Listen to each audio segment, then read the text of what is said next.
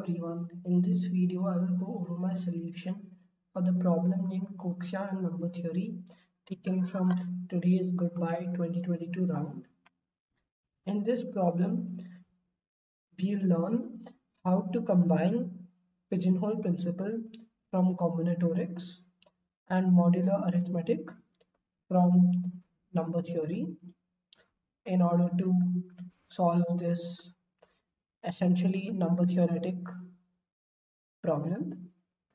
So in this problem, we are given an array A of n positive integers where n is less than or equal to 100, and we want to determine whether there exists a positive integer x such that the GCD of ai plus x comma aj plus x is 1 for all pairs of integers I and j.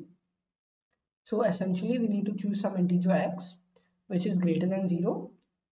So we cannot choose x to be 0, and we want to increment all the elements in the array A by x, and then we want to check whether all the pairs of elements are co-prime. So for example, let's say we have the array 5, 7, 10, and we want to make all pairs of elements co-prime. So we can initially see that if we increase by 1, then we'll have 6, 8, 11. So this does not work. Increasing by 2 makes it 7, 9, 11. 7, 9, 12, sorry. This does not work because over here GCD of 6, 8 is 2. Over here GCD of 9, 12 is 3. And similarly, if you try increasing by 3, in this case you'll actually get again GCD of 8, 10 is 2, which is greater than 1. So instantly over here you can see that whenever you increase by an odd number, so this will become even and this will become even. So that's why the GCD will be 2, which is greater than 1. So that's why you can't increase by an odd number. So you only have to increase by even numbers. So x is 1 and x is 3 does not work. X is 4 and x is 6 and x is 8, those are the possibilities, because in that case these two will not be even, they will be odd. So let's try x is 4. So when x is 4, we get this, increasing each element by plus 4, and this actually works. So we print valid, and yeah, you can see that in the explanation as well x is 4 and this is the final array. So this is valid, and we print this, we just print yes. In the end we just need to print yes or no, we do not need to find the value of x. In the next example, since two elements of the array are equal, so if ai is equal to aj, then this means that ai plus x will also be equal to aj plus x, and the GCD will be greater than 1, and therefore GCD will be greater than 1. So that's why this is a trivial condition. When ai is equal to aj, we just print no directly. So we can move on to the main solution, and we can break up the main solution into two cases. The first is the trivial case, which we just check using, you can use either an n square brute force, or you can sort the elements and check whether two consecutive elements are equal to each other or not. Since n can be up to 1000 across all the test cases, n square is fine. So in the first case, if ai is equal to aj for some two elements, then you will print no immediately. So this is case 1. If there are two equal elements, you just print no. Otherwise, in the general case, when all elements are distinct, you need to realize that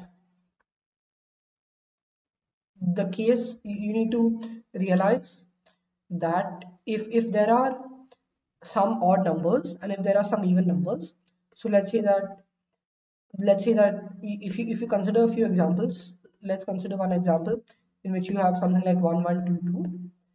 Then I mean all elements should be distinct. So let's say you have something like 1 2 3 4. Then the key idea is that you need to consider numbers modulo some other number.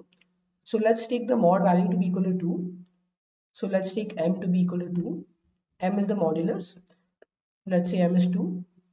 Then we can see that if you take each number modulo m, you'll get 1, 0, 1, 0, because the remainder when you divide a number by 2 is 1, 0, 1, 0. So if you write this array out, you will realize that there are two occurrences of 1 and there are two occurrences of 0.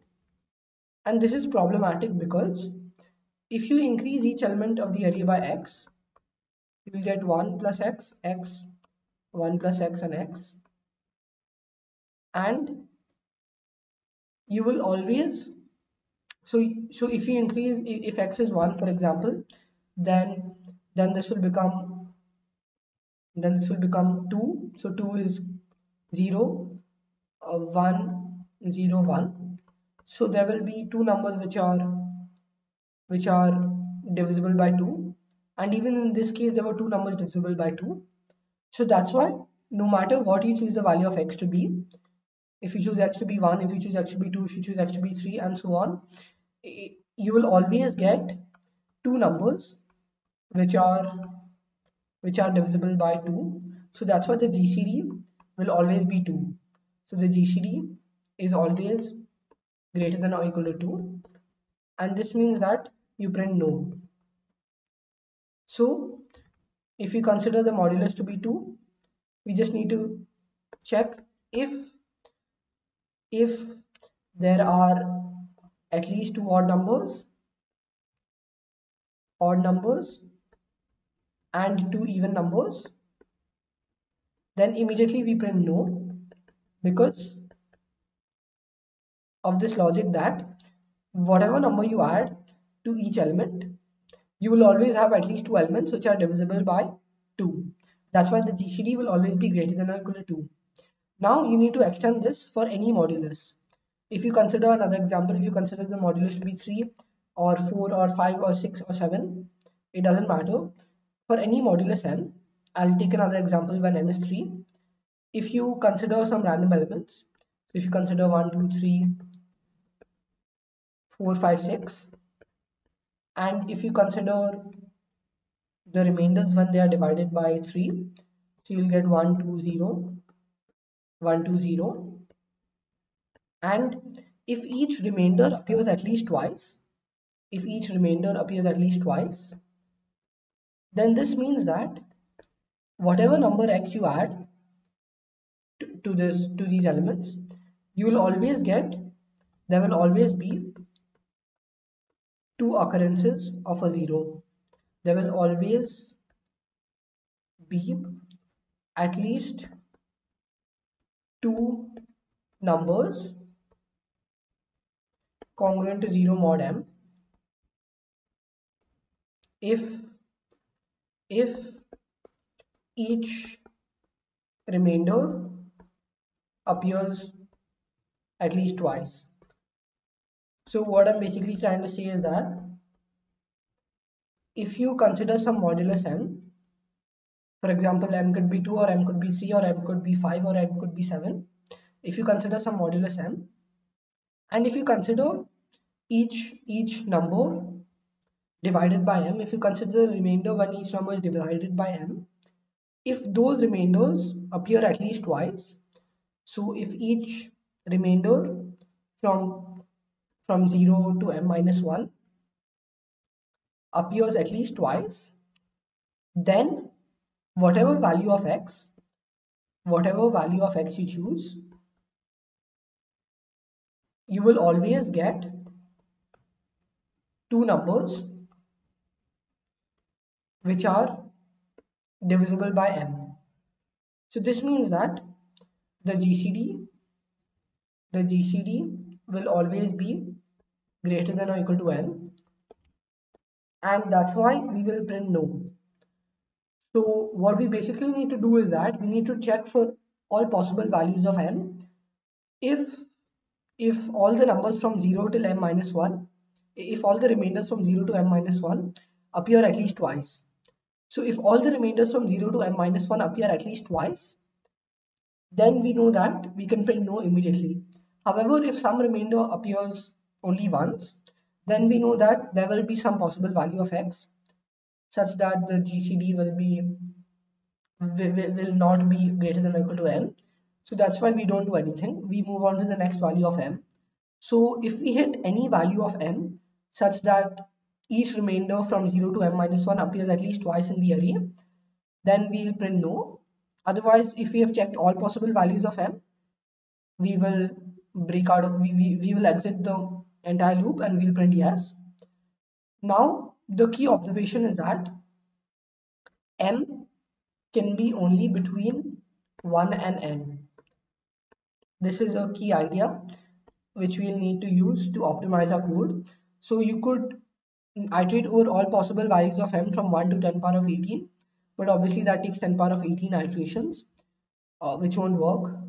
And the key observation is that you only need to check for remainders. You only need to check for moduli between 1 and n, between 2 and n, sorry. 1 is not a moduli. 1 is not a valid modulus because every number is 0 mod 1. So that's why you check for each modulus from 2 to n whether the remainders appear at least twice.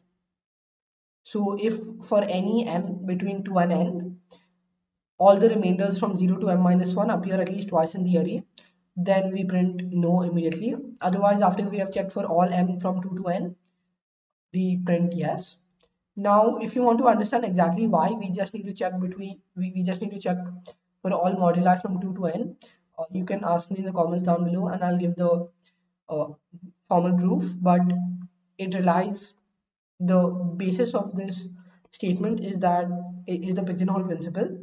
And basically the logic is that if you consider some number greater than n, then it should have factors which lie between 2 and n, and and we don't need to, we have already checked for a modulus between 2 and n. We have checked for all moduli between 2 and n using this loop. That's why it's redundant to check numbers greater than n, and that's why we just need to check for all moduli between 2 and n how many times each remainder appears, and if each remainder appears at least twice, then we print no immediately. So now I'll show you the code which implements the same idea. So in the code for each test case, I've taken the number of elements in the array, and I've taken the array using long variables because the values of AI can be up to 10 power of 18. And I initialize valid to be true. So valid represents the final answer, yes or no. So valid is true implies yes, otherwise no. And for each pair of elements from for each I going from 1 to n and for each j going from I plus 1 to n, if ai is equal to aj, we set valid to be false. Otherwise, we just check for each modulus from 2 to n. If if uh, if some modulus from 2 to n exists such that the counts, so count basically represents the number of occurrences of each remainder, and the remainders can be from 0 to m minus 1 because you're taking mod m. So for each I going from 1 to n, we increase count of ai modulus m by 1, and in the end we know that if all or if all remainders appear at least twice, so this loop basically checks whether all remainders appear at least twice, and if all remainders appear at least twice, then we set valid to be false because we know that the final answer will be no if any two numbers are equal to each other, or if all the remainders appear at least twice, because in the case when all the remainders appear at least twice, then we know that there will always be two numbers which are divisible by m, so the GCD will not be 1, the GCD will be m or bigger. So that's why we set valid to be false if any such, if any, so for all possible values of the modulus between 2 and n, we do this check. And in the end, if there is no such modulus, then by the pigeonhole principle, there won't be any bigger modulus greater than n, and that's why we print yes if valid still remains true. But if it becomes invalid for any value of modulus m, or if two pairs of integers are equal, then we print no. So basically, if valid, we print yes, otherwise we print no. And you can verify that this code gets accepted. So I hope you like this problem and my solution. If you have any doubts, do leave them in the comments down below. And if you like this video, don't forget to give it a thumbs up. Thank you.